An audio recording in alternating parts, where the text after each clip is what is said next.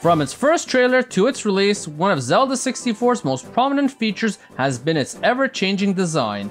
Going through 4 stages plus a concept stage, the world evolved drastically into the masterpiece that we arrived at today. However, as a result, a lot was altered or even cut, especially the large cast of the game's characters. So today on Cut Content, we explored the beta character designs of The Legend of Zelda: Ocarina of Time. Before we begin, please hit the subscribe button and hit the notification bell to further support us and keep creating new videos.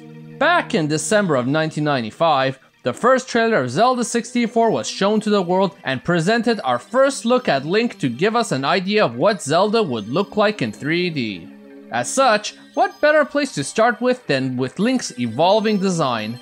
Back in this stage, which I like to call the concept stage, Link heavily resembled his design from Zelda 1, with having a yellow accent on his hood, brown sleeves, brown hair, and a short stature. Only unique thing is him having a simple metal shield with no design and brown tights, a likely placeholder till they start to make more unique designs. Thus, in following this into the early stages of development, Link started to appear more unique. The yellow accent was gone, he had blonde hair, a much larger and unique shield, and was a good deal taller. Not too different from the general look he has, but a lot closer to his Link to the Past design. In fact, we even got a neat piece of concept art that was made for this stage, showing he finally was becoming rather unique than simply a modified Zelda 1 design.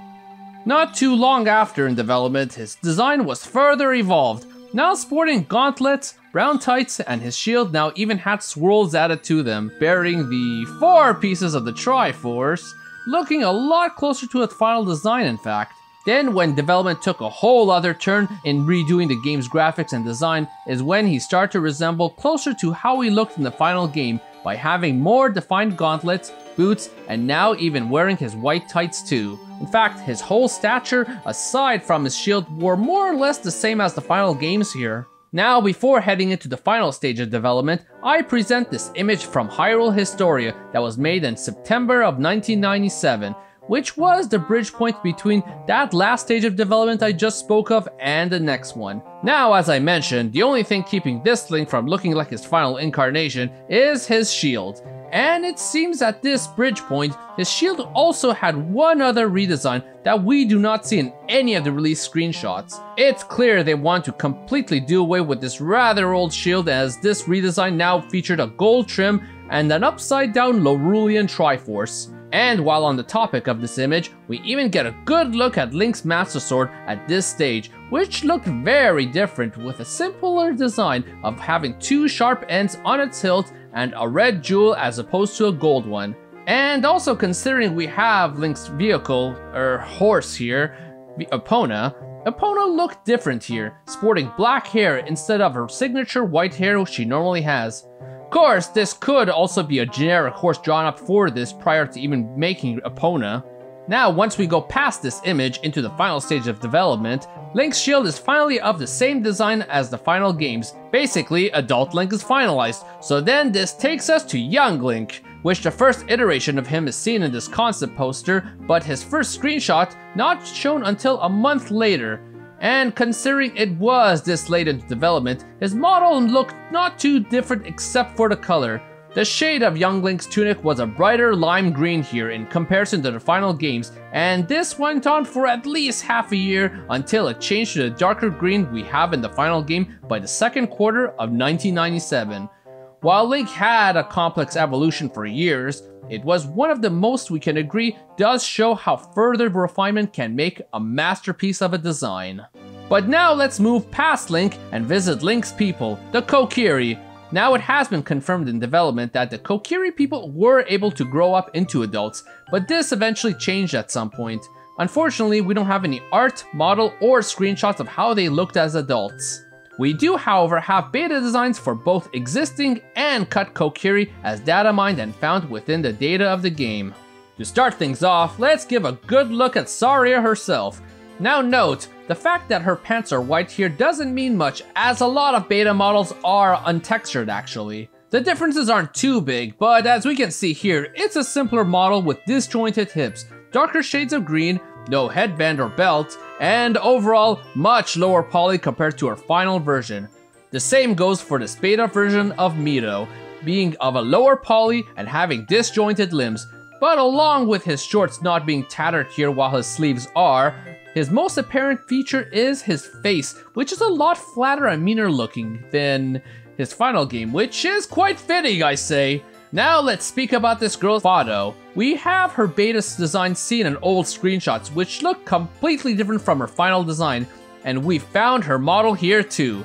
Having in this case, a green vest over a white shirt, puffier blonde parted hair, a design that I personally would have preferred, but hey, that's my opinion. Otherwise, like the rest, she has disjointed limbs too. Then we have one of the Know-It-All brothers, who looked far more gnome-like originally, with him having long pants and a looser, longer shirt.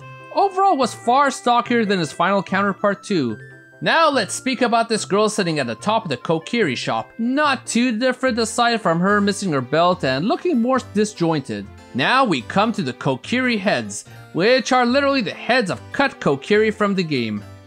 But literally, this is the only part of their model that is left in the game, and almost all of them are characters we never have seen in the final game either. The only ones in the final game are this newer head of Fado and the Kokiri shopkeeper, which aren't too different from their final version, save for a few face textures. Now, considering we are on the subject of the fairy people, we definitely should look at Navi herself.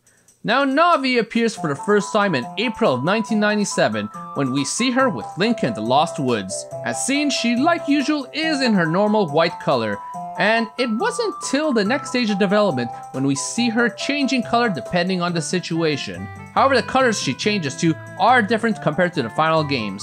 For one, she turns red when next to an enemy, unlike her yellow color in the final game. Though she would also turn into this magenta color too when next to a Poe. Why that color instead of red despite it being an enemy is beyond me. Now remember that big poster I showed earlier from 1997? Well, there is an art of Navi here too, with an actual body present, looking a lot more like a fairy from A Link to the Past in fact. It is possible that this is what they wanted Navi to look like eventually, and that the big glowing ball was just a placeholder, but never got around to making this, possibly due to hardware limitations considering how many polygons would be needed to render an entire fairy fountain with full fairy bodies. Of course, by Wind Waker, this became a possibility. Now the Great Fairy Tree himself more or less didn't change too much. Originally, he had the old development cycle textures together with a big red nose. Otherwise, the only other major difference comes from a version of him in this leaked map of the Kokiri forest, which looks a lot like the final games but has beams of light coming through his branches. Something not in the final game. And yes, his insides look completely different as it had a spiraling dungeon inside instead. For quite some time in fact. But I got a whole video talking about it that I recommend you check out after this. We may have spoken about the Great Fairy Tree, but how about the Great Fairy herself? In a bluer, more lifeless form. Originally, in the trailer of the game, we saw a glimpse of a blue Great Fairy at the fairy fountain. However, this model is still in the data of the game, and with some work it can be restored back in. And I can see why Nintendo changed her up too, as it was quite lifeless despite her neat design.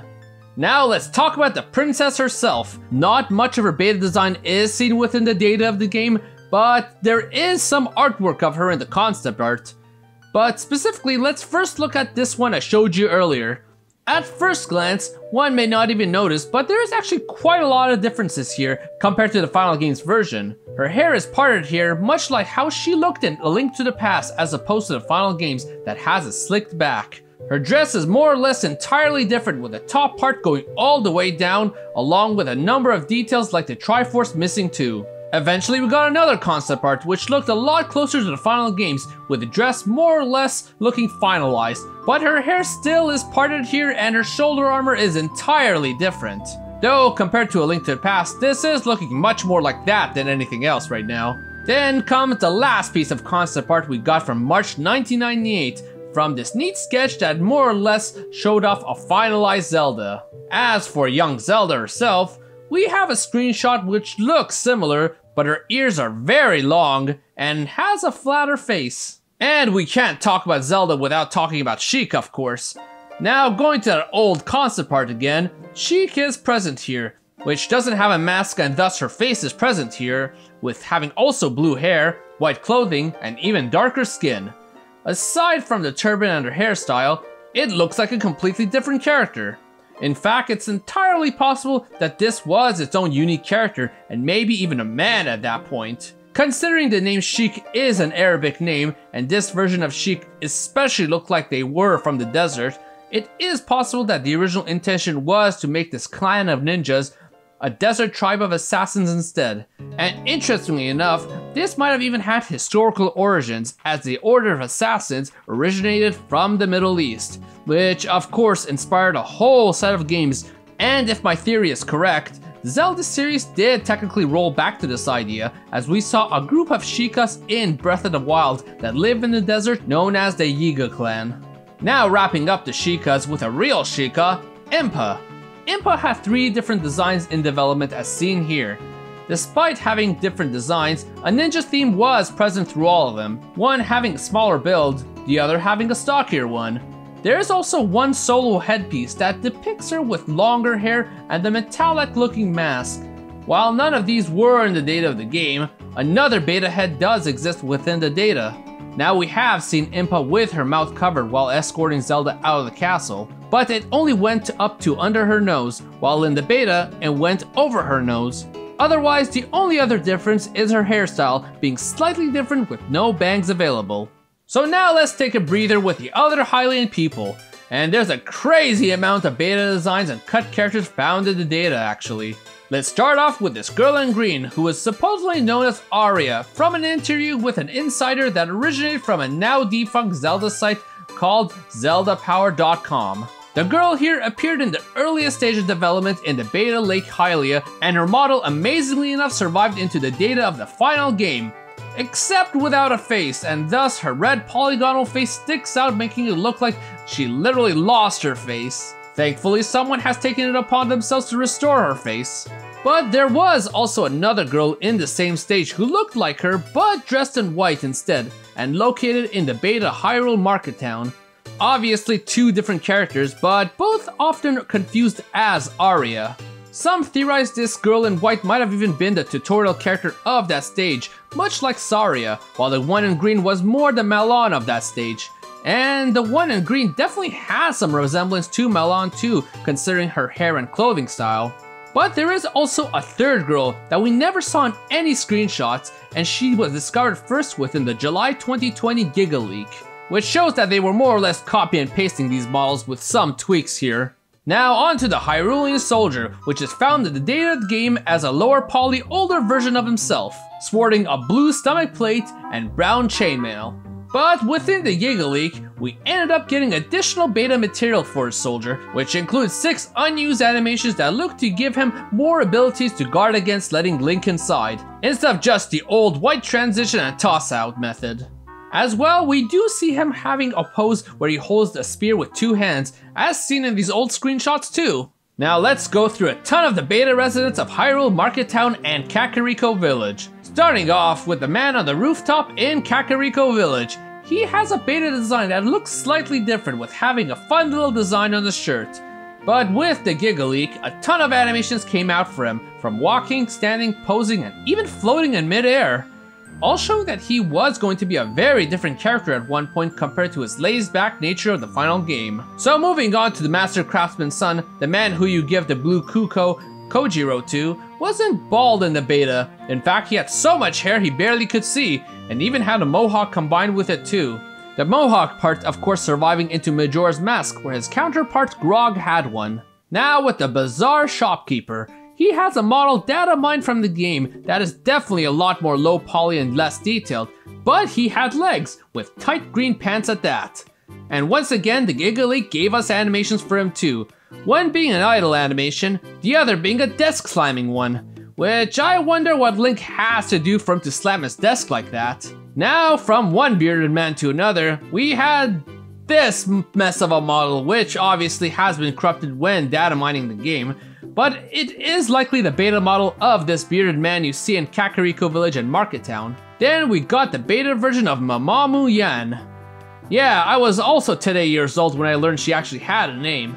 But she is seen in both Kakariko Village and Castletown. Her hairstyle and clothes were very different in the beta. How much hairspray were you using here in the beta? Then we got the Twin Jugglers, which I'm using their Majora's Mask name here, of course, but they had a super low poly model found in the data that lacked any texture outside of their face and midriff. And seems he also did appear in a beta screenshot, as just one person with no brother back then. Next is the Old Man in Blue, Professor Shikashi, who may have had a beta model here too that is probably the lowest poly model I've seen so far. It might have not even been the same person, rather maybe a cut character, but they do share a resemblance, no doubt. Then we got these two ladies of Market Town who have a beta design as well. In the final game they even had low poly models, so their beta model especially were low poly here. The one in purple eventually got a more refined dress and a more detailed face at that, while this lady here got a higher poly model and a tighter skirt. And lastly we got these three cut Hylians, all of which likely appear in Market Town. This one here was even seen in the beta screenshot. This one, however, not so much. And of course we have this hooded old man here, which only has his head available, and was likely gonna be part of this crowd here, as they were all super low poly like this guy. Or maybe he was just a super low poly beta Rauru, but that is all speculation here. Speaking of Rauru, we do have this one piece of beta artwork of him, but instead of having him in robes, had him in what appears to be a sort of traditional Japanese warrior outfit, down to his hair even. As the source of this art Hyrule Historia says, perhaps he was part of a fighting faction. So maybe back then he was just a regular person at first, much like the other sages, and became a sage later in the game like the rest. Now let's move past the Hylians and onto the other races of Hyrule, including the Zoras. First off, we have this beta model found in the data of the game, which is another super low poly model. Might have even been the one they used in the earlier stages of the game in fact, but it has a smaller body and fins, but a bigger head. Very eerie looking without textures at that. But there is also that old sketch from 1998 which depicts a Zora on it, and is different from both these models, having fins coming from his face and looking rather detailed in design actually, looking a lot like the old Zolas actually from A Link to the Past. But if we turn this image around, we do get the child version of that Zora too, in a similar detailed manner and looking very different from the final smooth Zoras we got. Now Goron's hardly look different in the beta, as found with this model in the Giga Leak. This one is lower poly with a wider head, but not much else is different really. Now Gerudos are where things get interesting. The first of which is that you normally never see speared Gerudos attack, but apparently they do have an attack animation in the data of the game where they slash. It's possible that they would have originally attacked Link instead of capturing him. Also, they got a crouching animation too. But here's the big one, which I'm sure some of you have heard before, but every Iron Knuckle in the game is a Gerudo. Yeah. So if you take the camera right into the helmet of the Iron Knuckle, you will see the head of a Gerudo inside the helmet. And this head is unique actually from every other Gerudo found in the game. This is what Naburu's head looked like when she was an Iron Knuckle. And this is what it looks like in one of the generic Iron Knuckles. They look completely different. So it's definitely not simply reusing the same model for this to happen. In fact, anytime you strip down an Iron Knuckle, you can see that they definitely have a clear feminine body, much like any Gerudo. If any characters in the game were to be dressed in this much armor while wielding a massive axe so effortlessly, it'd definitely be this strong tribe of women. So it really shows that there may have at one point been plans to showcase that Iron Knuckles were either heavily armored Ganondorf allied Gerudos, or simply Gerudos who were brainwashed by Twin Nova to work for Ganondorf, and while fighting them, maybe their helmet would have been stripped off too, much like the rest of their armor, to see that there was a Gerudo there all along. But alas, it's possible that this story beat was removed for being a bit too dark, in that you are killing these brainwashed soldiers constantly. So much so that Nintendo even decided to remove their head altogether from Ocarina of Time 3D, even if they still got their curvy bodies. But now let's look at this more prominent Gerudo, Naburu. She has 3 different pieces of art from the development days. One featuring a more clothed variant with her hair looking rather different. Another, which is likely newer, had her clothes in a similar fashion to the final games, but with a different looking face and jewelry lining the top of her pants. And then there's this version which is similar to the final games, except she has a hairbang. And of course, how can we not mention the king of Gerudo's Ganondorf? Now, to our surprise, we have a lot of concept art of Ganondorf. First, let's look at what I believe is the earliest concept of Ganondorf, and it's this robe formed with 2 knives and a turban. Simply labeled as a thief here as opposed to king of thieves, Ganondorf almost looked like he was a nobody at this stage and would just rise up to the top throughout the game. But now let's look at these 2 pieces of concept art to Ganondorf from the beta stage, and an interview by Miyamoto where he stated that the plan was originally to have Ganondorf change shape into Ganon gradually as the game progressed. We'll get back to that point. Now these 2 pieces of art have a half a year's difference between them, but we do see 3 different Ganondorfs in total here. Here we have the usual looking Ganondorf in his final form, but spinning around we got what appears to be Ganon, but looking very different from its final incarnation and more like the return of Ganon. Though imagine fighting this devil looking Ganon in the final climatic battle of the game. Now at this point of this sketch, it is possible that they dropped the idea of Ganondorf gradually changing, but if we look at the earlier art from half a year back, we have what appears to be Ganondorf's upper face, and it looks nothing like the other 2. Almost like it's something in between, not looking entirely human or beast. In fact, I now present this one other piece of art which clearly shows part of that gradual transformation to Ganon. His feet and arms are clearly beast-like at this point, and as Hyrule Historia states, face twisted into a mask of rage, showcasing a slow changing shape. Hard to say if this stage is the same as what is seen here in this concept art or further past that stage, but together with this, we now have a clear idea of how he would have transformed. With a rich cast of all kinds of people and races, Ocarina of Time was a game that took its time in refining each character to the point of being remembered fondly. And while I have covered enemies in a prior video too, which I highly recommend you watch after, all this was brought together to make a strong, lively world. Characters that were so remembered that they were even more fleshed out in the sequel Majora's Mask, a game that I plan to cover eventually, so hit the subscribe button for I'll plan to be back with more Zelda and other games cut content too. Hit the like button and comment below on which of these designs you prefer best. So everyone, thank you for watching!